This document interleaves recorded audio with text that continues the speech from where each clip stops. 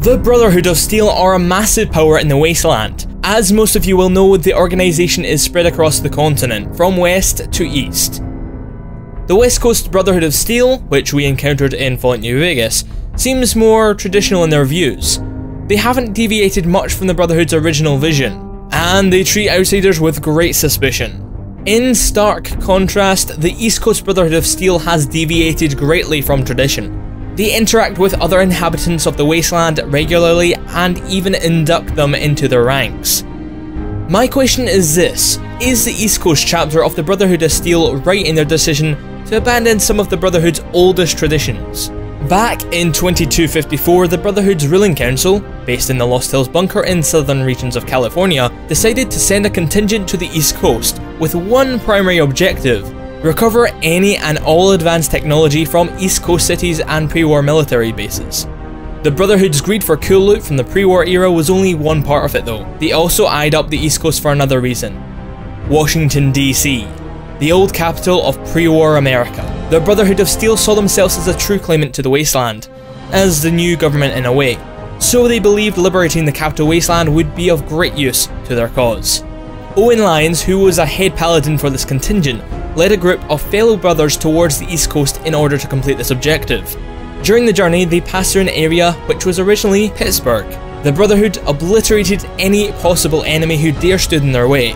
As they made their way through the city, they had essentially cleansed it of all thugs.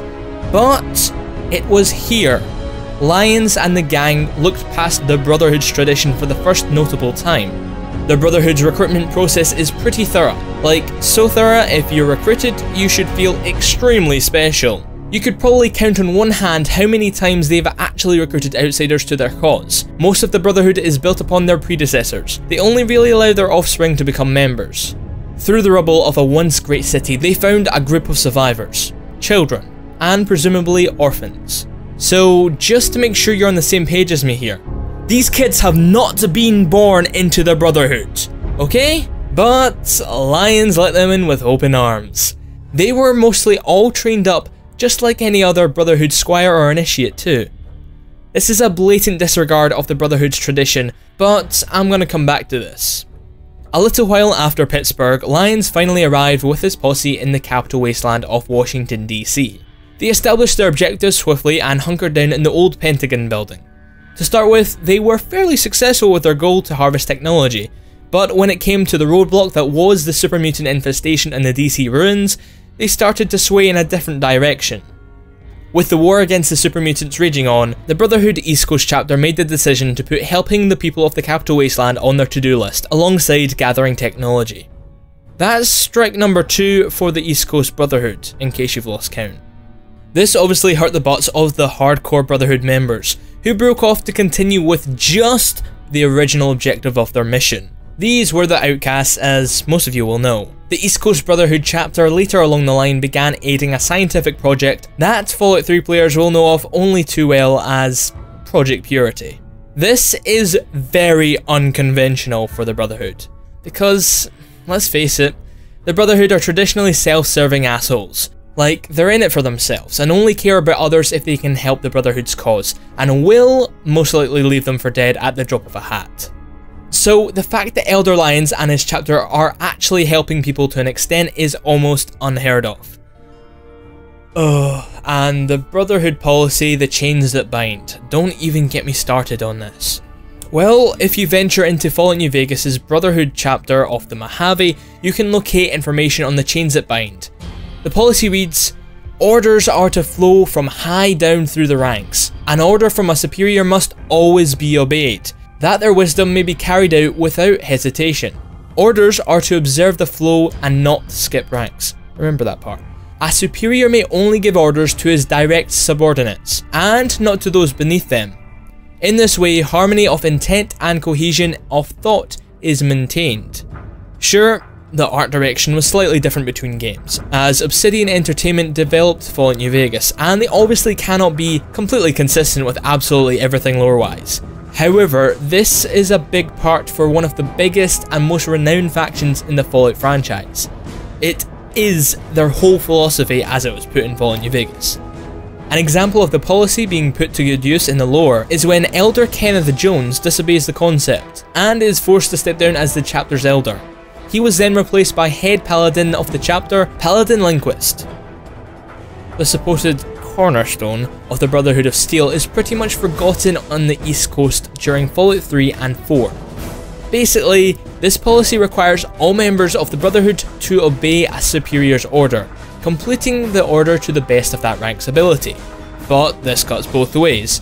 What do I mean by that? Well, a member of the Brotherhood who is not directly above another member's rank is not allowed to directly command them. It is shown on numerous occasions during Fallout 4 where Elder Maxon gives you, the player, orders, and receives no disciplinary action in any form, never mind the standard loss of his rank. Back to the man of the hour, Owen Lyons. He started this trend.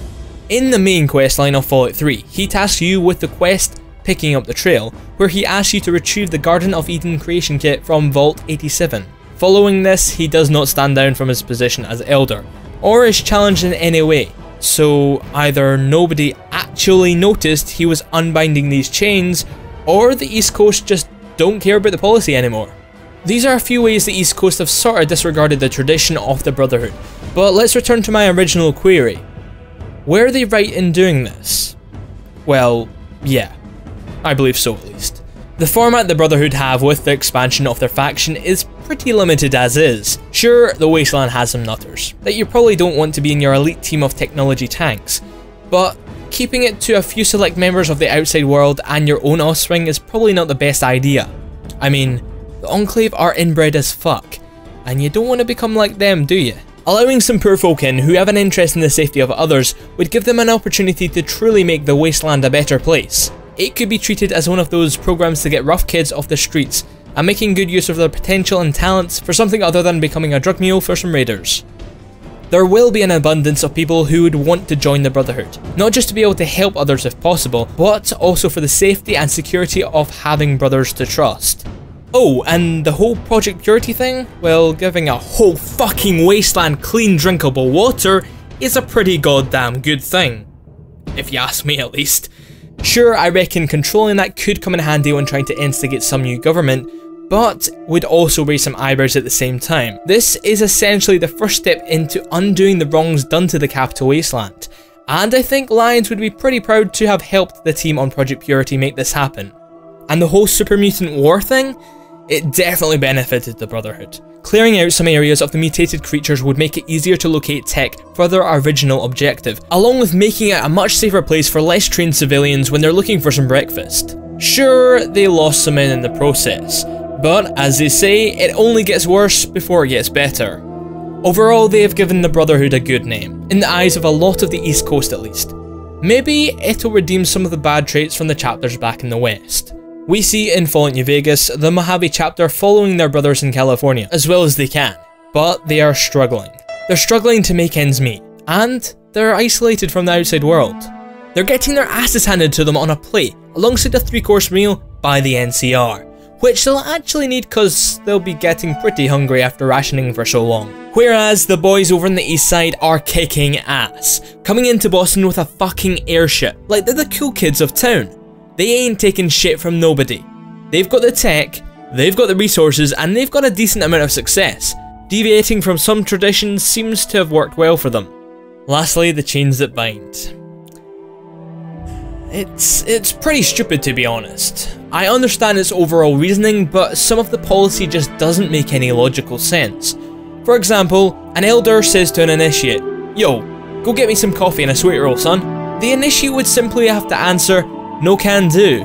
You are disobeying the chains that bind." The order would literally have to be passed down the chain of command, which is just ridiculous. If the man wants a coffee, let him order any lower member to get him a damn coffee.